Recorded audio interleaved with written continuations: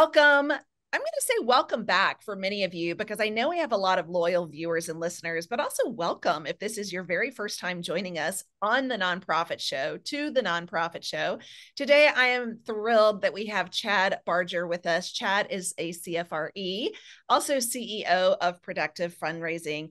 And we were just talking about where we last met at AFP Icon and asking if, will we see each other again in the next one? But for today's conversation over the next 30 minutes, we are talking with Chad as he brings to us a topic all about creative and affordable donor stewardship. And this, I'm going to say, we can't talk about this enough because this is a topic that I believe Chad really needs to be at the forefront, but stay at the forefront. So before we jump into this conversation with you, I want to say thank you to Julia Patrick, CEO of the American Nonprofit Academy. Without her creating this platform over 4 years ago now, we are marching to 900 episodes. We wouldn't be having this conversation with Chad. So lucky to be here. I'm Jarrett Ransom, your nonprofit nerd and CEO of the Raven Group. We're also extremely honored to have the continued support from our amazing partners. So a shout out over to Bloomerang. Also want to give a shout out to Bloomerang because you are our friend that connected me with Chad, and really grateful to have this introduction. Also, thank you to American Nonprofit Academy, Fundraising Academy at National University, Nonprofit Thought Leader, your part-time controller, Staffing Boutique, Nonprofit Nerd, as well as Nonprofit Tech Talk. Friendly reminder, these companies, all of their representatives, they're here for you and they want to help you and your team do more good. Check them out. They're great people. They believe in your mission and they want to help you elevate that mission across your community. So great partners to have. Hey, I mentioned that we have a lot of episodes to go back. Even our guest today admitted to me that he went back and watched a lot of randos. So really excited that you did that. But reminding all of you that you can download the app right now. So you can just scan that QR code that you see on the screen.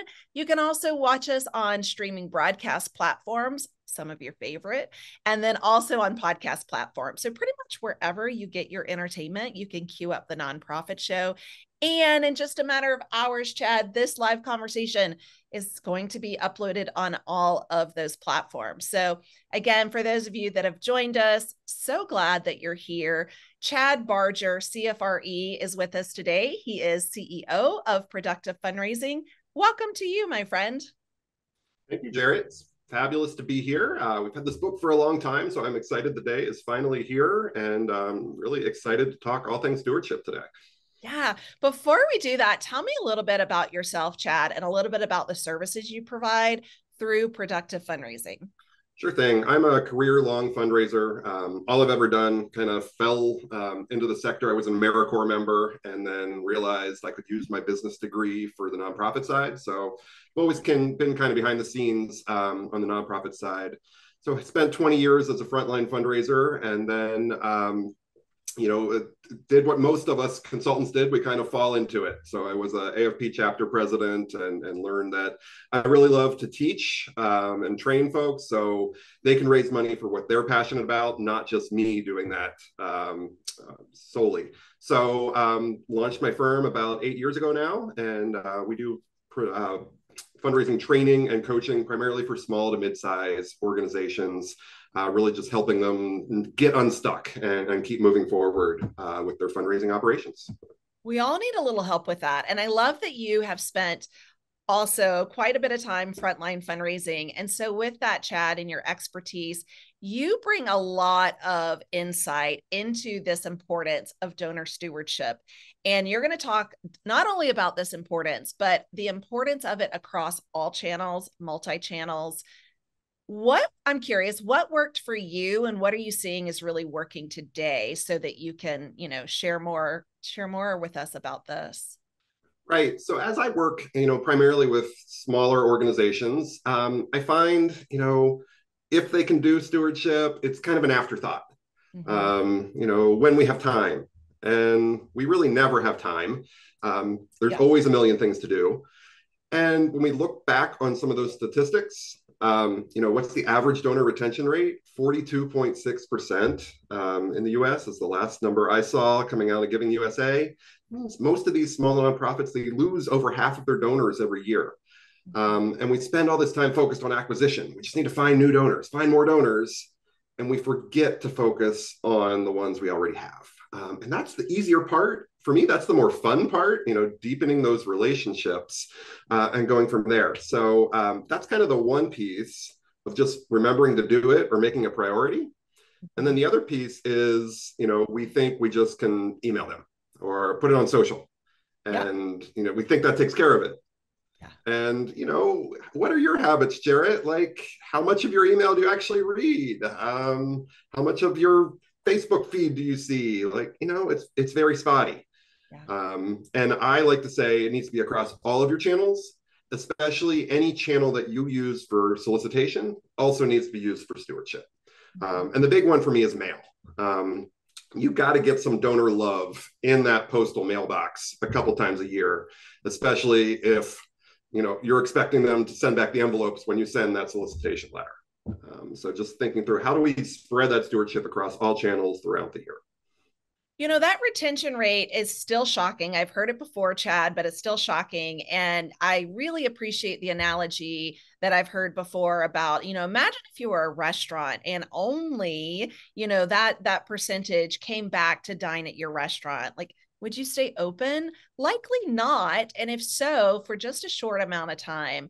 So really looking at it that way as well. And I hear you. I do think often, we're saying we need more donors, but what the heck are we doing to show our appreciation and nurture those that are currently donors and have helped to make already a considerable impact? So I appreciate all of this that you're bringing. Let's move into this topic, which I'm like, what does this quite mean, right? Like, tell me more about this. But it says, don't worry about small, worry about silent. What does this mean? Right. This is always the pushback I get. So when I'm talking about, we need to be in touch with our donors, we need to be, telling them thanks and impact and reporting and all of that. I get that, Chad, we don't have time to do that. We're too small. We're a staff of one. We don't have a dedicated donor relations person. And it's like, fine, you need to find a way to squeeze some time in, because don't worry about being too small, worry about being silent. When your donors don't hear from you, when they make that donation and they get your generic printed gift acknowledgement letter that barely says thank you, on behalf of the board of directors of ABC organization, no. We don't delight them. They don't hear what actually happened with their money. All of these things, they just hear silence. Until when? Until the next time you need more money. And then they get that solicitation letter. So, what's that? I like to look at that donor experience, tracking that donor experience throughout the year. What does that look like for our organization? And how can we get more touch points in there that are a little creative? And we're going to get to some of those today to just let you kind of expand that and kind of have your donors say, oh, wow, this organization actually communicates with me. They actually tell me what they do with my dollars. I like them. I trust them. Maybe they deserve more of my dollars, right. These kind of pieces. I'm really curious. So when I started my career 20 plus years ago, I was really taught that a monthly newsletter, as well as maybe 2 direct mail appeals or solicitations, right, in the USPS, that's enough. Like, that's enough communication. Then added technology to the social media platforms, and it was like, well, how often do we post?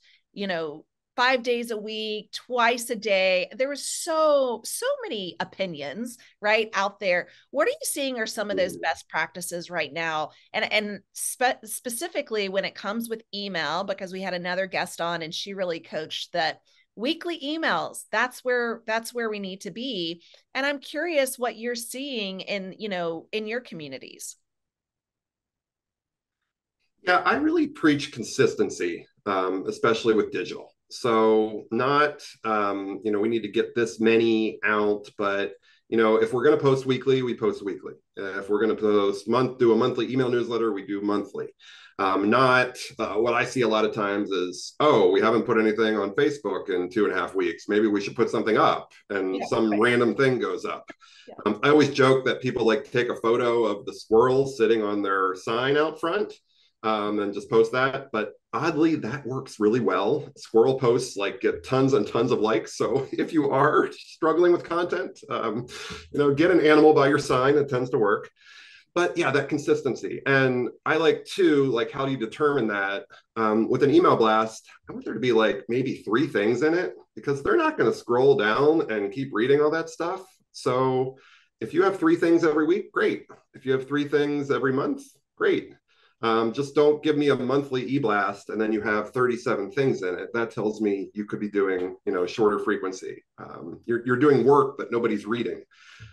So consistency above frequency is kind of where I'm at. What makes sense based on the amount of content you have and your ability to actually get it out there? Really valid point. I appreciate consistency over frequency. I feel like, with a lot of the organizations, especially if you're a one person team, you're thinking, how the heck am I going to do all this? And so having that consistency cadence likely is more important than the frequency cadence. And I would echo, yes, people love animals. So oftentimes, and I remember in social media, even if personally, even if you didn't have a photo to put up, people still say, cat photo just for interest or just for attention. And so really finding opportunities, I don't know, to just catch people's attention and to, get them to really have eyeballs on that content, I think is pretty important. But I'm feeling so much better already with your statement of consistency over frequency, because being silent, as you said, is really not where we want to go. What about this? How do the board members, Chad? Because all What works for nonprofits, your shop? Yep. yeah, exactly. All board members can play a role in stewardship, but they might not all play a role in fundraising. How are you seeing board members and stewardship really finding a balance with one another? Well, I do a ton of board training. That's actually our biggest training group here at Productive Fundraising, both in person and virtual. And time and time again, like I'll be getting ready for a board fundraising training session, and one of the board members will come up to me and they'll be like, I'm here, but I really don't want to be here. I don't like this fundraising thing. I'm not comfortable. And we kind of talk through it and what it is and talk about relationship building and all of that. But I also like to find that every board member needs to be involved in the fundraising process, but they don't all need to be frontline fundraisers. They don't all need to be directly asking. And one of the greatest ways to engage those ones that aren't so comfortable is with stewardship. Let them thank our donors. Let them be out there having these conversations. One of my favorite things is board thank you calls. Just let them call our donors, give them each board member 1 month of the year that they call 20 donors, or, do a big thank fest in January, whatever works for your organization. But once they have one amazing call where they connect with another donor that cares about the thing they care so deeply about, and they just form this connection, they're hooked. They love this. I have a donor, former board member. This is probably about 15 years ago now, that she was making board thank you calls and connected with somebody in the community. They had a great conversation. They met for coffee. They kind of hit it off and grew into this great friendship where they now go on vacation every summer together. And it started with a donor thank you call. So it can be powerful. We have stats that back it up. Going to the big Penelope Burke donor-centered fundraising study of 40,000 households in the U.S. and Canada, and they've studied this, and they find that people that receive a prompt thank you call from a board member tend to give 39% more the next time they make a donation. So I love that statistic. That's who I'd give to the board members that say, oh, I could make calls, but it makes no difference. Like that's a waste of my time. No, it's not. It's almost a 40% increase. So that's one way that I like to engage board members, but I have two other favorite ways. But I'll let you chat there, Jarrett. Do you have any comments on board thank you calls? Have you seen any great experience with that throughout your career? Thank you, Chad. I have, and same thing. I feel a lot of board members see fundraising as the F word, and they're scared. Don't want to be involved. But one of my questions to you, Chad, should a new board member also jump into that stewardship process, or is there kind of a buffer of timeline? Board members, there's term limits, so there's new board members, there's experienced, more mature board members. When is it the right time, if you will, to kind of plug in a new board member into the stewardship process? Yeah, that's a great question. Surprisingly, I don't get that often. So I would say I don't want them to do it like in month one, but I also don't feel like they need to be on board for a full year before they can do it. So, maybe they've been to a board meeting or two, they've gone through our orientation process, which we actually have. We have that board orientation process. Um, and then, and I give them a script too. So it's a kind of walk through. If they're not comfortable, they can just kind of read through the script and go off of that. But I really just want to kind of throw them into it, and because they don't have to have all the answers. Right. They can say, that's a great question. I'm not sure about that. Let me check with our executive director and I'll get back to you. And now there's another fabulous touch point for the donor when the person calls them back. So, that's that fear. What if they ask me something I don't know? And that's fine. No big deal. No, I appreciate that. And I'm thinking, well, first of all, like, I appreciate you don't get that question often, because that means, hopefully organizations are saying there's no reason to wait. But perhaps in that first month, if an organization is making calls regularly and not a January think-a-thon, and it's, a more regular cadence, maybe the new board members can, sit in with the board members making the phone call. I feel as soon as they make a call, and you said they have that one awesome conversation with the donor, that will immediately draw them into that mission, draw them into that mission moment to hear the impact from someone that is giving financially. So that was just one of your, suggestions here. I want to hear these other two. Don't hold back. The other two, when we're doing our events, I love to assign my board members each to a couple tables where, like, at that lull in the event, like between dinner and dessert, they're going to get up, go over, kind of butt in. Excuse me, folks. My name's Chad. I'm on the board here. I simply wanted to say thank you. Yeah. Thank you so much for coming out this evening. We couldn't do the amazing work that happens in the community without you. We just wanted to make sure you know that. Have a fabulous evening. Yeah. And then they walk to the complete other side of the room and they do that with another table.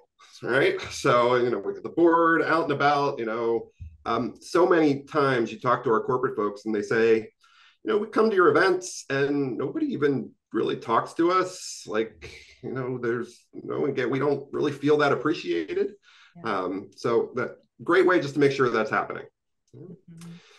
And then for my extreme introverts that will not pick up the phone, will not go to a table, they can write the thank you notes. All right. The thank you notes are still an incredibly powerful tool, that handwritten thank you. I've had multiple times in my career where I send one and then I show up a year later and there's my thank you note pinned to their bulletin board. So every day for the last year, they came into work and saw our organization name and logo and just thought and had that good set. There's power there. So it's not just for nieces and nephews being forced to write them to say thank you for the birthday gift. They have a true purpose in fundraising and all over the place. And, board members are great at those as well. Yeah, I love that. I love the introvert strategy. As a complete extrovert, Chad, it has taken me all of the years of my life to really understand individuals that are introverted. And I am so grateful, truly, to our introverted friends, because I learned so much from these individuals, because I only live in that extrovert space. And so having that comfortability, Absolutely. Let's involve them with the handwritten notes. Let's get them involved in, in that aspect of it. It doesn't mean that they get a pass because they're still very much involved, but let's give them something that is a little more comfortable for them. So all great insight. As we run close to the end of our conversation, I don't want us to forget this. Talk to us about cause, donor, delight. And you're really going to talk to us about how we can create this. Is that right? Yeah, definitely want to do that. I mean, everybody does the basic things. We've talked about them already. We send a monthly email blast. We send the gift acknowledgement letter. Maybe we do thank you calls or notes. So what are some different things that we can do without completely breaking the bank that might set us apart a little bit? So I have a couple quick things that I like to do with groups. I love postcards. So postcards like jumbo postcards, the big guys, they are incredibly effective anytime except for during the month of an election, because our political friends also really like them. But they just stand out in the mail. They're cheaper than a newsletter. They work great. They allow you to do all kinds of fun stuff. I love kids' art on postcards. Just let them do design. Let kids write thank you notes. It works great. You can go vertical, all kinds of fun. I have too had a lot of success with die cut postcards. So you can mail shapes. All right, so here's a heart. All right, there we go. Another heart, an owl, a pineapple, an ice cream sundae. These mail for the same price as the jumbo postcard. I've had donors, I was working at a United Arts Fund. I mailed a violin. I had donors call me and say, Chad, oh my gosh, you mailed a violin. I didn't even know you could do that. We go on to have this great little conversation. My donors called me. That never happens. So the next year I mailed a ballet slipper. The year after that, I mailed an artist palette. If your printer already has the die, they cost no more than this. And so just kind of looking around to find that vendor. I use one out of Florida. If anybody wants a name, you can contact me. But those are fun. They're different. And just kind of gets that little touch point. That's a great example of something in their mailbox a couple times a year other than just your solicitation letter. And it doesn't have to be this 20-page newsletter that takes forever to put together. Now, Chad, are those thank you? You like that, Jared? I have 3 more. I know. Are those donor thank you pieces? Are they invites? What are they specifically, those postcards? Yeah, they're pretty much stewardship. So like this one says, you are the apple of our eye. You're an answer to a prayer. Because of you, a recently unemployed dad will feed his family and get help finding a new job, and tells a quick story. That's what I love. Just like thanking donors, sharing a quick story, done. Yeah. No, I again will witness. I've never received a die cut postcard. I love them. I can absolutely see how the violin was a huge hit. Maybe even pulled at their heartstrings. Dun, right? Like, but looking at it from that aspect, tell me the next 2 that you have for us. And I'm being a little mindful of our timing, Chad, but I want our viewers and guests to hear these other 2. Got it. Yeah. I like to take people behind the scenes. And I do a lot of work with like libraries and museums. And they think like, well, behind the scenes, it's not a big deal. Well, the boiler room, that's no big deal to you. The cataloging room that you're in every day, our donors never get to go in. Right. So just kind of taking them and creating this little experience, have some bagels and muffins, a couple words from the CEO, do a little behind the scenes tour of the library, and maybe they get to help unbox the books and catalog them. Like, it's mundane for us as staff, but things they don't always get to do. It's this kind of sense of like an immersive experience. How do we directly involve them in the program? I mean, some of us have very sensitive issues and causes that we serve, and we can't always do that. But if there's a way to actually engage the donors and let them experience it, that's more powerful than any postcard we can possibly send. So how do we do that? For those, Chad, do you set up regular opportunities to bring in donors? Is it a one-on-one donor experience? Talk to me about that, because I'm curious how that's small groups, like, 8 to 12 or something. And a lot of my groups will do something quarterly, something different, like something might be out in the field, something might be in the facility. And the beauty with this is even if they don't come, the mere fact that they were invited is a touch point, and they feel appreciated, and that's amazing. I got my last one, and that's for the donors that don't come. or the ones the check comes, we try to engage, they won't meet with us, nothing. I love to use this thing. I love to use the cell phone. We all walk around with these high-powered, high-resolution video cameras at all time and don't use them. And for me, it looks something like this, like, hi, Joe, it's Chad at the museum. We just finished setting up the new exhibit. It's amazing. I can't wait for you to see it. You made this possible. It wouldn't have been able to get done without you. Wanted to get a sneak peek. Here we go. Spinning around. Thank you again. You're the best. I love that. You're right. I mean, Personal. here's mine, right? Like, let's use it. It's free, right? Yeah. And if you don't know the tech or how to do that, it's not that hard. But there are great companies out there that'll make that super easy for you as well. So we have the tools. We just need to use them. We have the tools. We're equipped to provide some delight. Chad, you have been a delight, truly. Chad Barger, CFRE. You also offer monthly webinars. So I want to give a shout out to you on that, and also invite everyone who's watching and listening. You can go to productivefundraising.com, and that's where you can find the next webinar that Chad will be hosting. So this is, I believe, a monthly series, and so constant rotation of his own topics and conversations. And sponsored by our good friends at Bloomerang. So thank you.